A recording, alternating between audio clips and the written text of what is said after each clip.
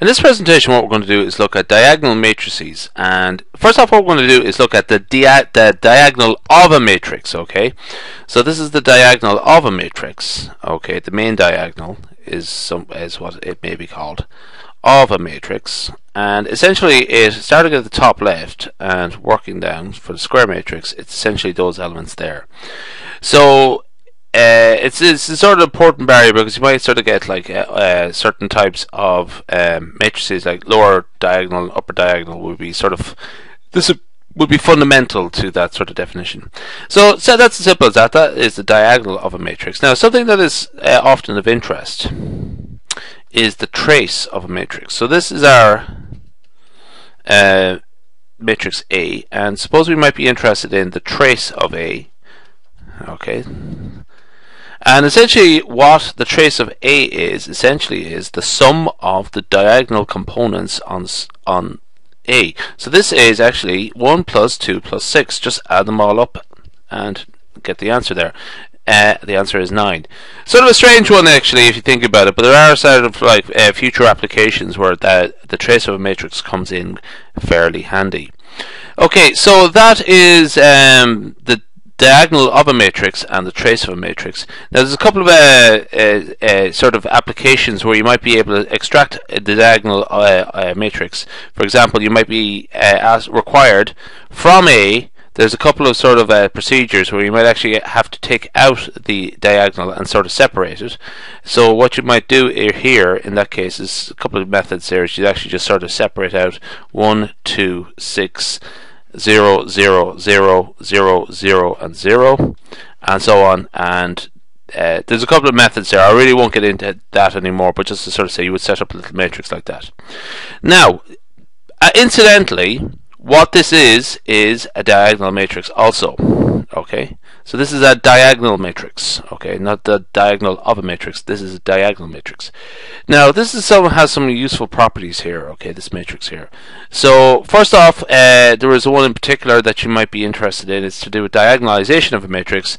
That is, for some matrix A, what you would do there is pre-multiply by the inverse of A and post-multiply by, of some matrix P, and post-multiply by P, and you would be able to get some diagonal matrix here, D. Okay, some sort of like mathematical operation.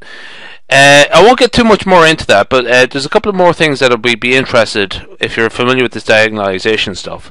Is that you might be interested in powers of a diagonal matrix. And in that case, what is of interest here is how to get the multiples of this diagonal matrix here. So I'm going to sort of skip past that. I just will sort of put it in some sort of context.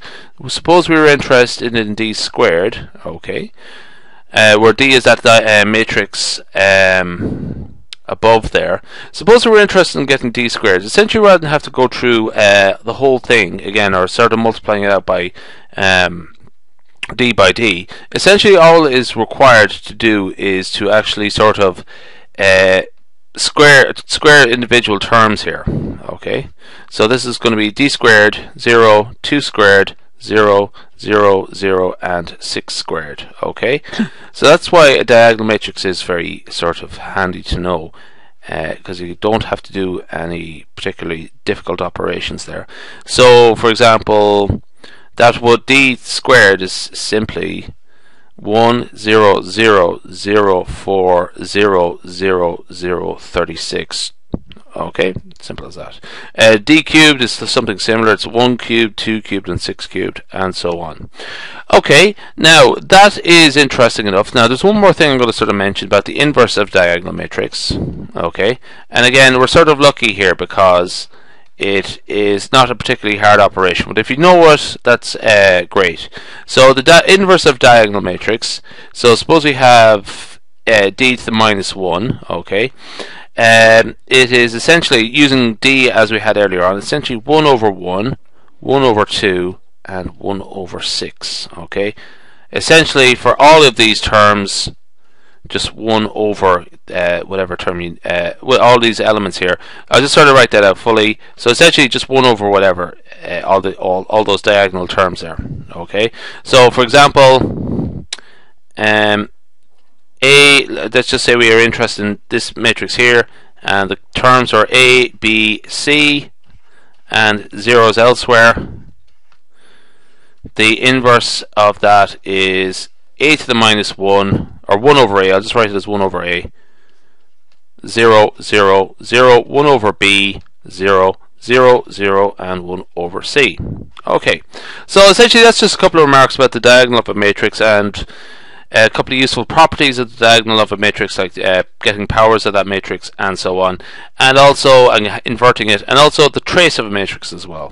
Okay, and what the diagonal matrix of a matrix is. Diagonal of a matrix.